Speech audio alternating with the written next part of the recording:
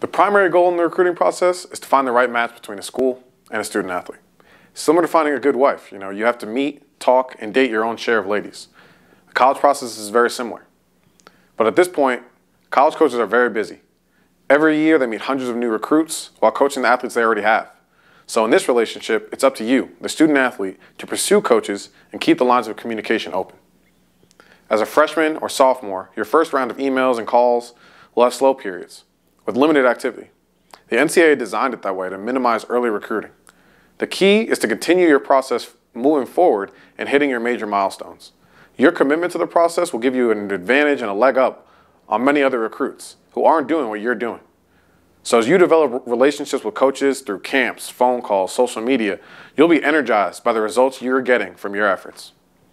It's important that you learn when and how to contact coaches with the right topics of communication. So we developed a communication plan that you should follow.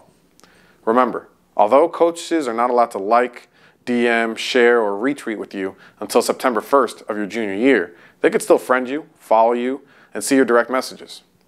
You could also talk to them at any time if you pick up the phone and call and they actually answer. If you're an underclassman, review the recruiting timeline section for freshmen and sophomore athletes. You should be communicating with your target schools about the following subjects. Introduce yourself to all 60 schools in your funnel. Prior to attending camps, you should always be letting them know that you're going to be attending. Share your highlight tape every 3 or 4 games during the season so you show your progress, not just waiting till the end of the season. Respond to any letters that you've received from the school. That includes questionnaires or camp invites. Take the opportunity to contact the coach. Congratulate them on a big win.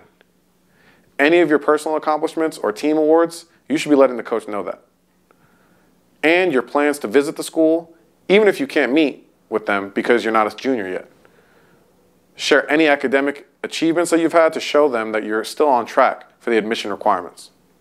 Once you hit your junior and senior year, it's important to start emailing, DMing, and calling more often, about once or twice a month. At this point, the coaches can respond to all your private messages, including emails and DMs.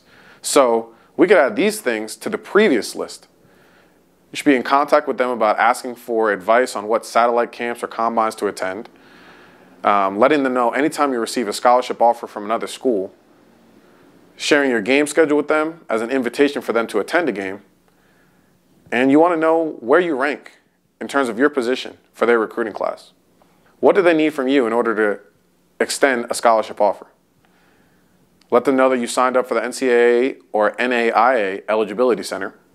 Follow up with them after a campus visit. Follow up after attending a college camp. Inquire about the recruiting timeline. Are they going to offer you an official visit? There are a lot of other reasons to contact a coach. It's always good to congratulate him on every win or milestone achieved by the program.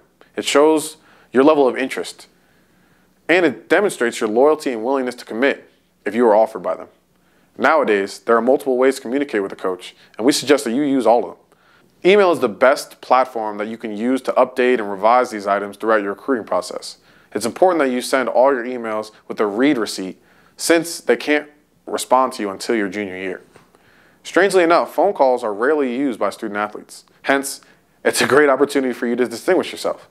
It demonstrates your maturity and that you're proactive and that you're determined to achieve your goal. This is the best way to develop a better relationship with a coach. As an underclassman, it's the only way that you could actually speak to coaches besides attending a camp. Social media is a great platform to use early in the process when combined with emails. Once you know your area recruiter, DM him with a link to your recruiting film.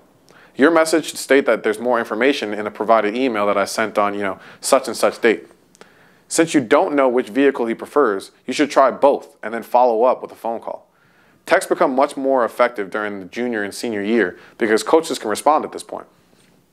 It is also the preferred platform for student athletes. Of course, it is important to keep your messages professional because coaches, they're not your friends. They're not your buddies. You're still being recruited. Regardless of which method you use, you should be professional and respectful. If a coach leaves any type of message, make sure you respond within 24 hours. Review any message you send once or twice before hitting send. Check your grammar and spelling in order to always give your best impression.